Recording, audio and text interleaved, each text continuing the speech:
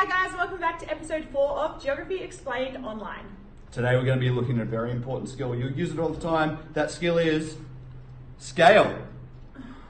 Cizzio, no. It's because it's a scale, and it'll work. Alright guys, we're back. Cizzio, can you please tell them the skill we are actually doing? Okay, so today we're going to look at, like I said, a very important skill, which is scale. It applies to pretty much every map that we're going to see on a broadsheet. So understanding how to do it and how to understand it is very important. We're going to look at 3 in particular today, and we're going to start with the easiest one, which is our word scale.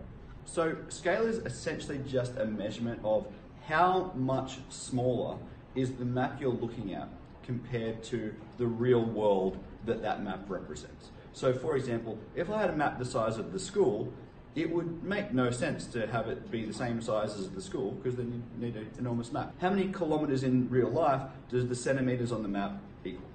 Okay, so to do this, we've got 3 different ways in particular, and you can see them up here. We've got our word scale, which we're going to look at in a second, a bar scale, and then finally our ratio scale, which is a little bit hard to use, but very, very common. So the word scale, up here we've got 1 centimetre equals 1 kilometre, is pretty much the easiest and the most basic way to use scale. You've probably seen these on maps in the past. And it literally just says what it is. Every centimetre on the map equals 1 kilometre in real life. So that means if you get your map out and you get a ruler and you've measured that there's 8 centimetres between 2 points, all you need to do is times 1 kilometre by 8, because it's 8 centimetres, and you know that in the real world, you've travelled 8 kilometres between those 2 points. All right, we're going to have a look now at how to do bar scale, but we're going to show you a bit closer up. Okay guys, so what we have here is a bar scale, and you can see here that we've got 0 kilometres on one side, 5 kilometres on the other. So the first thing we need to do is simply measure this bar. And you can see here that the entire thing is 5 centimetres, and each of these marks here is 1 centimetre. So if we fill in the gaps, we'll notice that that means each of these spaces is 1 kilometre apart. 3, 4 here, up to 5 at the end. So what this really means is that each centimetre, as you can see here, each centimetre on our bar graph is equal to 1 kilometre in the real world. This is really useful when we want to estimate distance. So this will be used in a lot of basic maps. And if you want to, rather than ruling, if you just want to get an idea of distance, you can just use your fingers and say, all right, well, that's 5 kilometres, and you can measure it out from there, roughly how far it is between 2 points.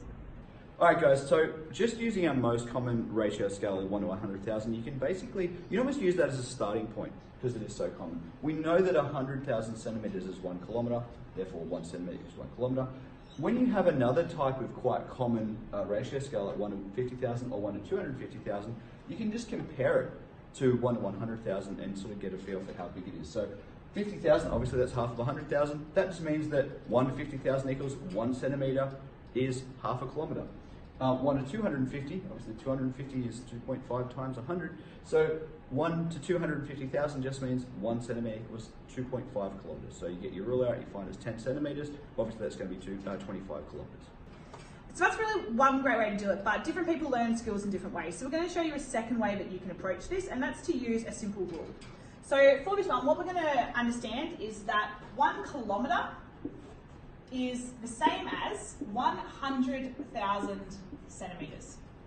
Once we know that rule, that 1 kilometre is equal to 100,000 centimetres, what we can do is take any ratio scale and take the number on the right hand side, and we're going to just simply divide by 100,000.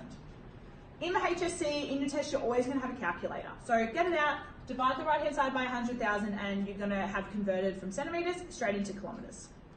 Okay guys, now that we know how to go from centimetres to kilometres, which we always do when we get a ratio scale, we're going to work out how to go from kilometres into metres. This is really important because a couple of our skills like gradient and vertical exaggeration, which we did a few weeks ago, require us to use metres.